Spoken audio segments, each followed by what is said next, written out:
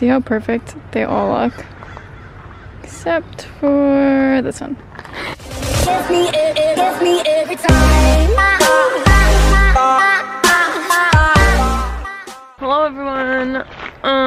So we only have like 2 or 3 hours today to work on the house, so all we're gonna do is finish the other side of flashing that we didn't, like tape it, that we didn't get to in the last video, and then we are going to cut out all of the insulation for the sides and hopefully put some of them in, and I don't know how much time we'll have, but we'll see how far we get. And I hope you guys enjoyed today's video, and we'll show you exactly how we do the sides for our insulation. All right, thanks for watching, guys.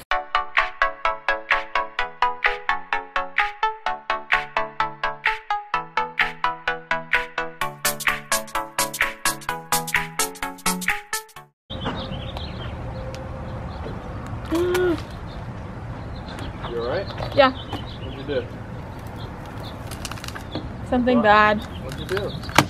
Everything's fine. You stuck it to the styrofoam? Are you kidding me? Everything's fine. Oh, you're joking about that. Everything's fine, babes. Did you rip any off? No. Why? I didn't. Look at me. I'm a pro.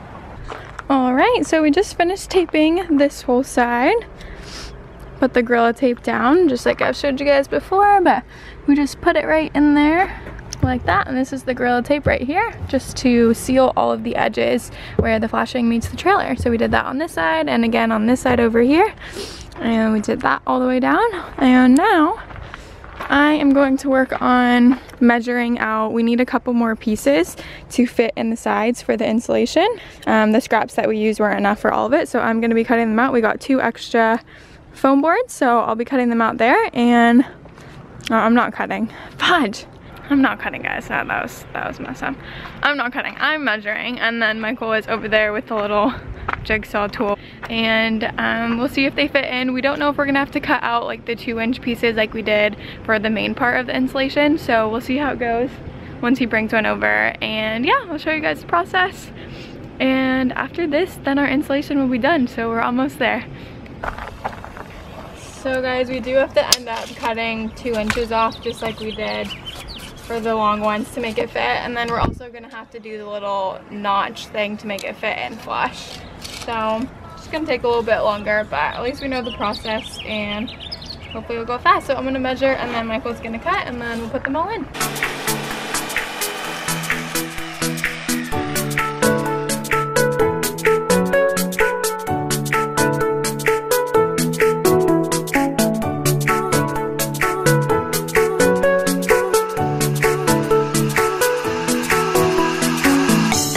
So guys, I messed up. We're supposed to cut like the groove on this side because they're going in this way, but I was so used to the other way, so I did the long way. But not too big of a deal, we could still use them, but I just had to go back and cut all those, so that was really fun. It was an accident. I'm still upset about it. Stop laughing at me. I'll leave you out in supervision for 5 minutes. Oh my gosh. This is what okay, bye. I don't want to do this anymore. Just a little bit longer, you're just measuring. There's a lot of measurements going on here. I still have a lot more to do, and I don't want to do it anymore. They look great, you don't have too much longer. I quit. No quitting. Oh, Nicolette. Oh, Nicolette. I don't want to do this anymore. Just a little longer. Do this anymore. Get back to work.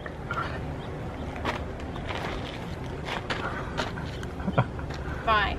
Alright guys, so we're done for the day. It's looking really nice. Most of the side pieces are in. The only ones that aren't, all of the end ones are like this one and that corner, and then also the ones by the wheel wells right here. They are all different sizes, so I had to go through and measure each one, and then I measured it out on one of the foam boards that we had left. And so the next day that we build, we're just gonna have to cut those out and put those in, and then the insulation will be all done. So we're super close, it looks really good, and then we can finally put the plywood on top and the subfloor will be done.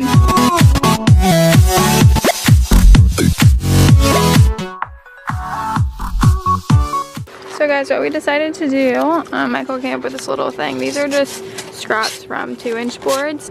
So we put them in here so it's gonna make it flat on top of here since the flashing was angled, so we needed something to make the 2-inch and 1-inch boards sit correctly on top of here. So we just put in these on the ends and then everything will be flat after that.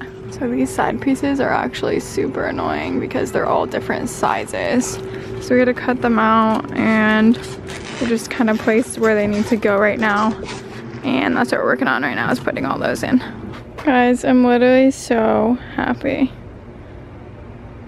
Finally.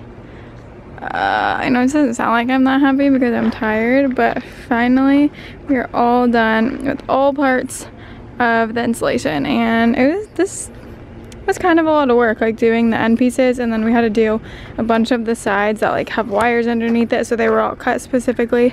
But finally we're done. I also wanted to show you guys, see how perfect they all look, except for this one. I literally cut like 3 pieces. That's because I was mad at Babe, so I was in a bad mood. Now we're friends again, huh, babes? Finally. So just to finish off, we're gonna vacuum it really quick and make it look really nice.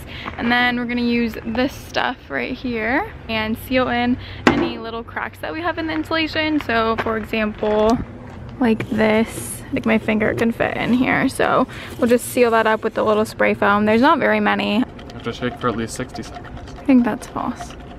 It says 60 seconds on the can. Close-ups. That's so much seconds.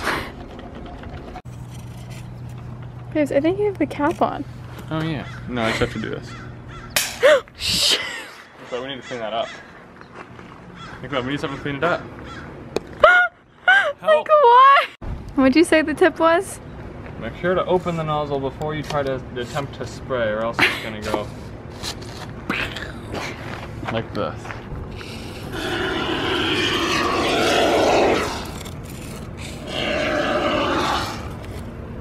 That's so nasty.